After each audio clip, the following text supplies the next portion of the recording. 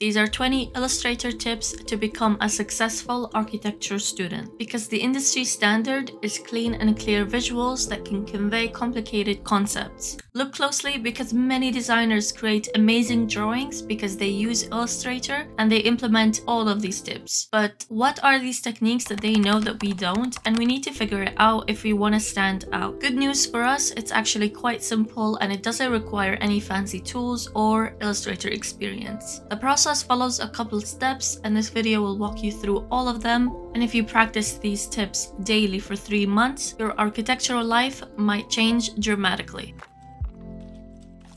The basics of using Illustrator is knowing how to export vector data.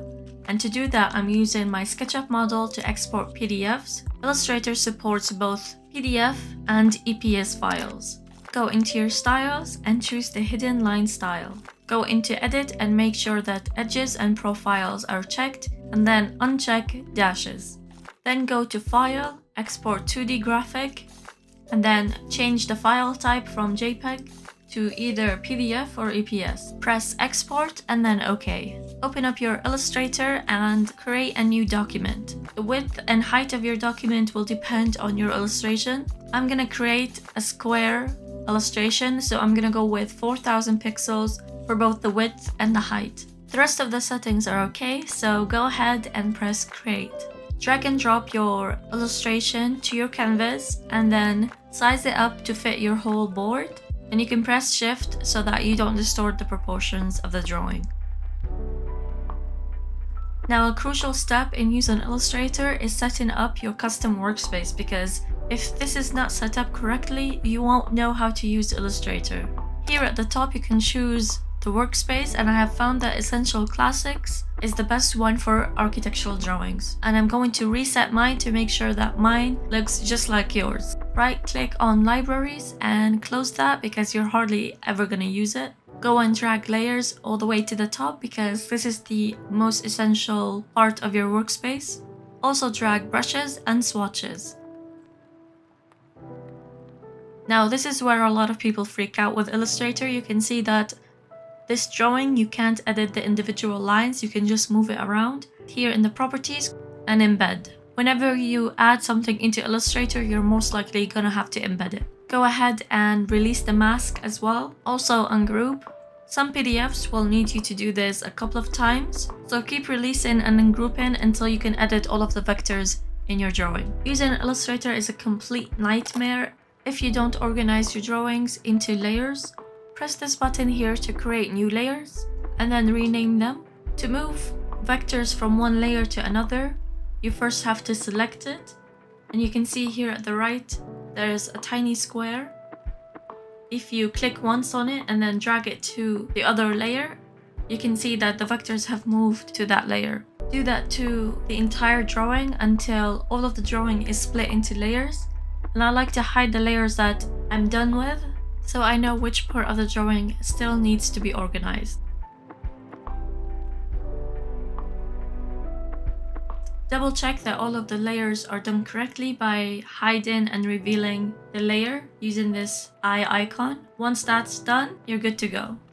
Line weights are an essential part in any architectural drawing, so I'm going to select all of the drawing and choose a very light stroke to begin with. If you zoom in to the corners of your lines, you can see that they're not finished correctly. So to fix that, select everything again. And if you click on the stroke here, you can adjust the cap and the corner of your lines. Sometimes when you're so focused in a drawing, you can work so much in the detail of something and then forget how it affects the entire illustration. To make sure that never happens, go into Window and click on New Window. You can see that it has the same name of the file that we're using right now. Go back into Window and this time go into Arrange and then Tile. Now you have two windows for the same illustration, so that you can zoom one out and the other one can be focused on more of the details. You can see that some parts of the illustration are extending outside of the canvas, and that can be very distracting as you work and add a lot of complexity with layers. So to fix that, create a new layer and call that frame and move that to the top of your layers. Create a square that fits your canvas using the rectangle tool. Press I and select the color of the Illustrator background. Switch between the fill and the stroke of the shape, and then increase the stroke until it covers the parts that extend outside of the canvas. To make the stroke align to the outside of the shape, click on Stroke and go to Align Stroke and choose Outside.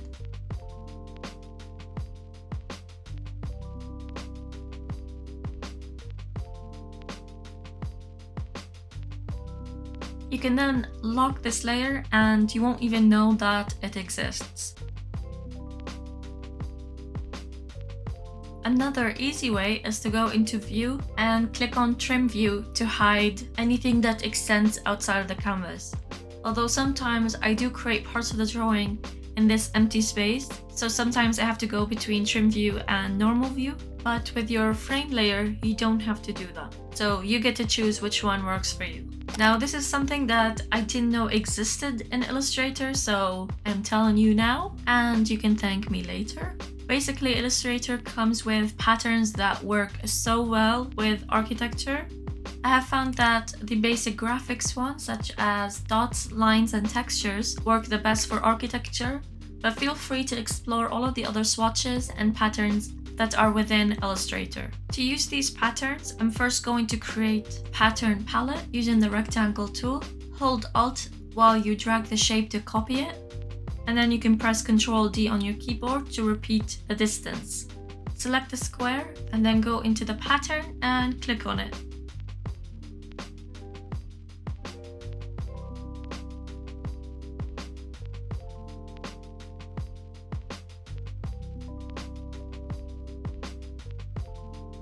And once you have your patterns ready, you can start applying that to your drawing. So you would apply patterns the same way you apply color in Illustrator, using the Live Paint Bucket tool. Select your drawing and then press K on your keyboard to activate the Live Paint Bucket. Using the eyedropper tool or shortcut I, select or sample the pattern, and then you can start applying that to your drawing. If you can't apply the color or pattern, that means that Illustrator is not recognizing the surface as a closed shape, so make sure that you don't have any gaps in your drawing. The Live Paint Bucket tool always creates a group, so if you want to edit any of the colors or patterns, click on Expand and then Ungroup.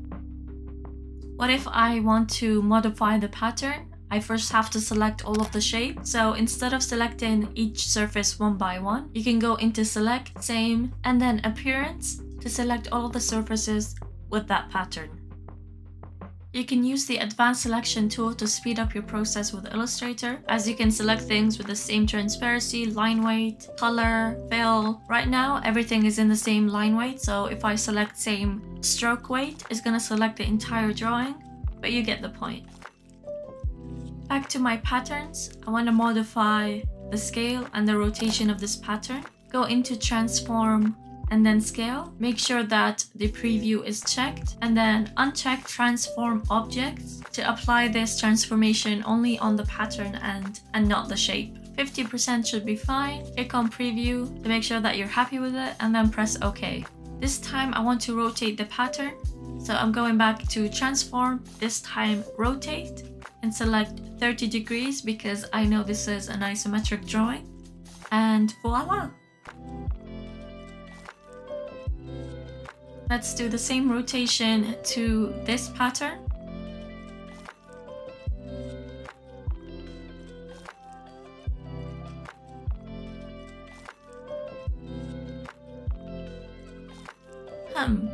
Something looks strange. That's because this pattern needs to be an isometric pattern. So let's undo that. This time go into Transform and then Shear. The shear angle is -30 and the axis is 0 degrees. Go back to Rotate and rotate to 30 degrees. Now you have an isometric pattern. You can alternate between the rotation and the shear angle. So -30 and 30, you can alternate those to change the direction of the isometric pattern. And now you can scale it and modify it as normal, and it will still be isometric. The previous tips were for beginners, and I would argue that only 1% of architects know all of the following tips. And if you happen to know all of these tips, let me know in the comments down below so that I can fire my assistant. This is the most essential part of this entire process, which is linking Illustrator to Photoshop to have a very seamless workflow. So I'm gonna start with a new document on Photoshop, and I know the size of my Illustrator document, which is 4000 pixels by 4000 pixels. Go into File, Place Linked, and place your Illustrator file. The drawing should fit perfectly because the sizes of both documents are the same.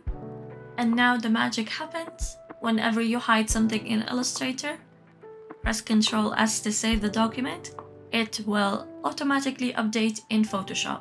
If your file has stage fright like mine, right-click on the line drawing layer and then update it there. So now I can apply textures, patterns, effects in Photoshop. The quality will be amazing since it's a linked Illustrator file. You get the best of both worlds. Chill it out, take it slow, then you'll rock out the show. What if the Illustrator patterns are just not enough and you want to create your custom one? That's also a very simple process. Random, let's say grass texture, using the brush tool. Select all of the shapes, go to Object, Pattern, and then Make. You can adjust the initial shapes to make the pattern more seamless.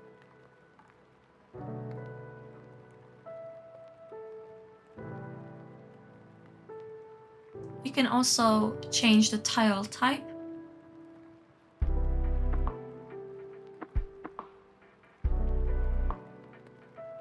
Once you're happy with it, press Done, and now you have a custom pattern in your swatches that you can use in your drawings.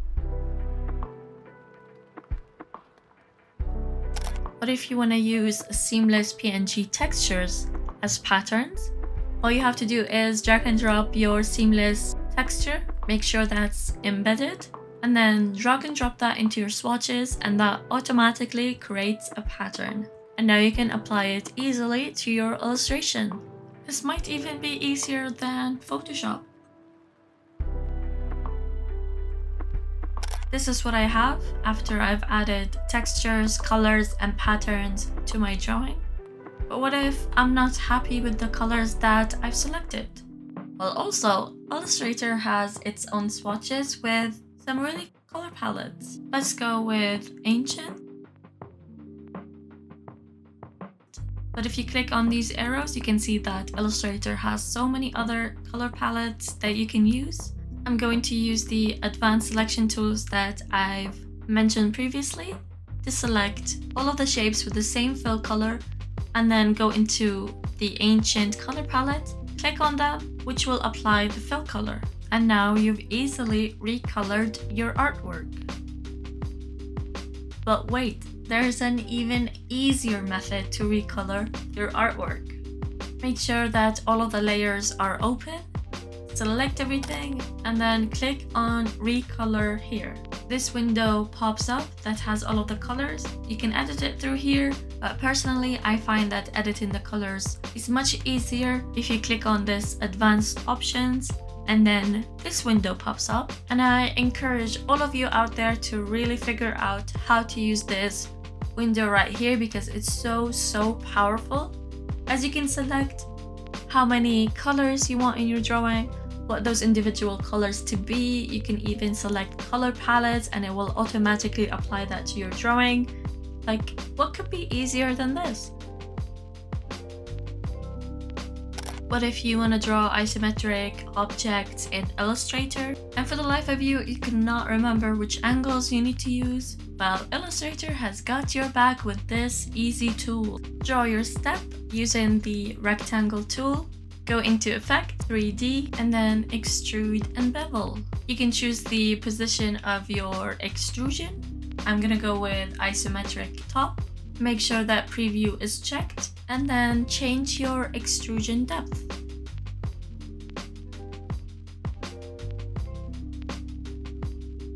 That looks like a good enough step that is still an exercise but won't kill you. Expand the appearance, and now you can copy your step to create the rest of your staircase. You can also use this tool if you wanted to create some buildings that fill up some empty parts of your drawing. So I'm gonna draw this pitched elevation using the pen tool, copy and paste this shape, and then reflect it using the transform tool.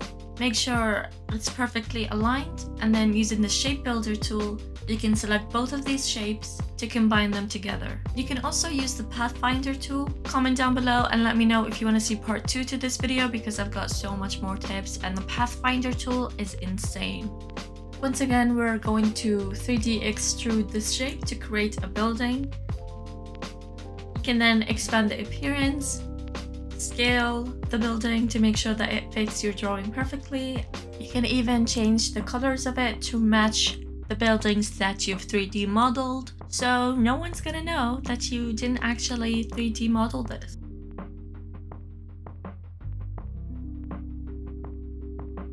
Now, let me show you why I absolutely love Illustrator. Let's say you have this image of this guy standing and you want to add this to your illustration, but what do? It's not vector. Well, does that mean that I'm gonna have to trace this myself? Draw this man line by line? Illustrator can trace images. Like what?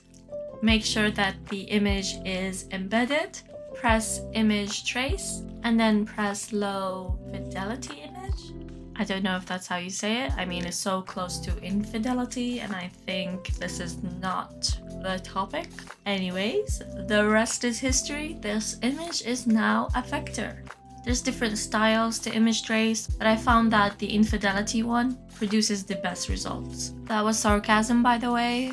You can't really see my face because I'm only doing a voiceover today. Oopsies.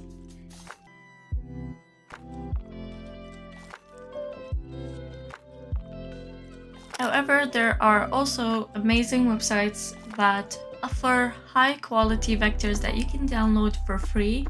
One of those websites is Vecteezy.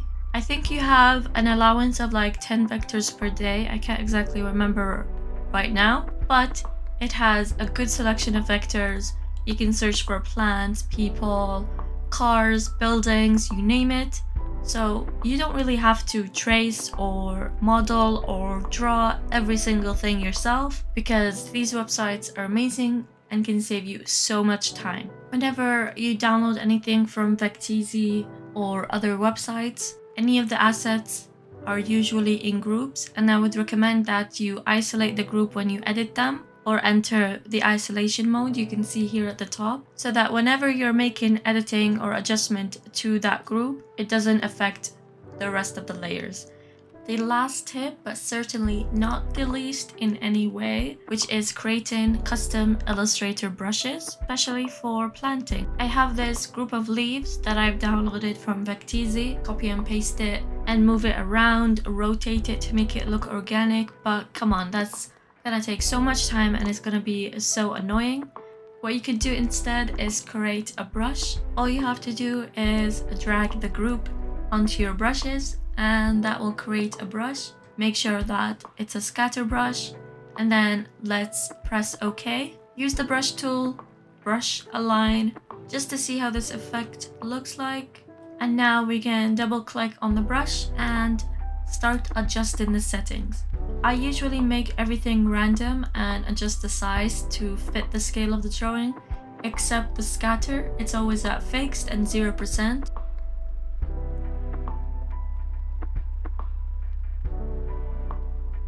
Once you're happy with it, press OK and then apply to strokes. And now you have your own custom brush, which you can paint around, create trees, create shrubs, bushes, you name it. And then if you want to edit this further, you can expand the appearance and then you can change each group. I didn't end up using this brush for this particular drawing. I did use it for this colored elevation, which you can see now. And I could not be happier with the result. And now you know. And this is the final illustration.